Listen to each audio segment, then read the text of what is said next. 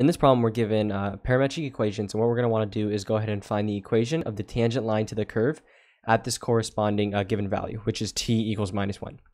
So let's go ahead and solve. So the way we're going to do this first, or the first step, is what you want to do is find the slope, or the equation to find the slope of the line tangent, right? So we need to find the slope, and the way we're going to do that is by finding dy dx.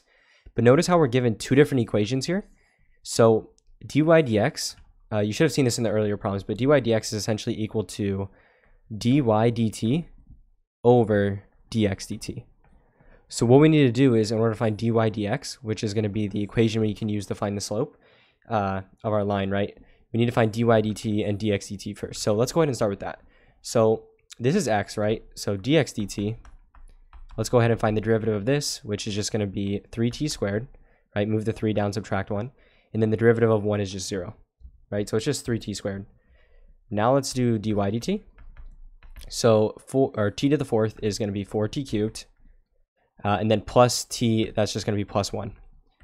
So yeah, this is going to be dy dt and dx dt. Now let's go ahead and just plug them in, right? So dy dx is going to be equal to dy dt, which is this right here, 4t cubed plus 1 over 3t squared.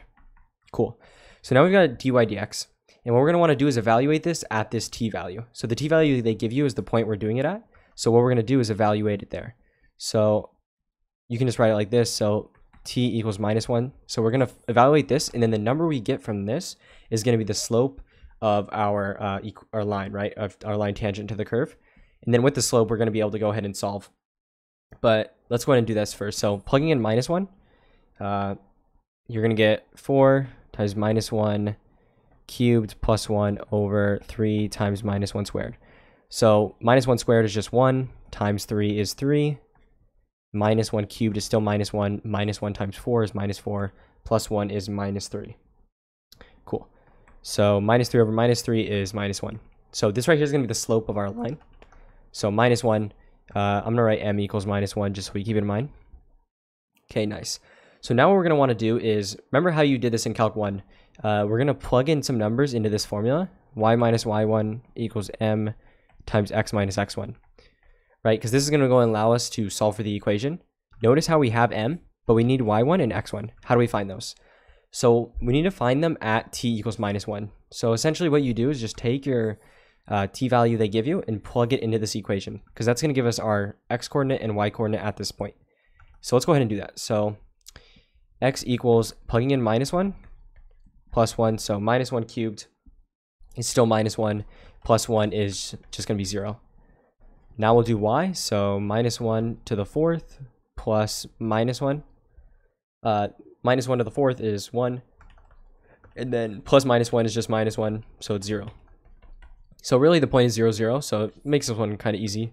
So this right here is x1, this is y1. So now we can just go ahead and plug it in. So y minus y1, which is 0, so y minus 0 is just y, times m, which is minus 1, times x minus 0. That's just going to be x though. So y is going to be equal to minus 1 times x is minus x. Right? So this right here is going to be your equation. So y equals minus x. But yeah, so y equals minus x, this right here is going to be your answer. And yeah, hopefully you found this useful.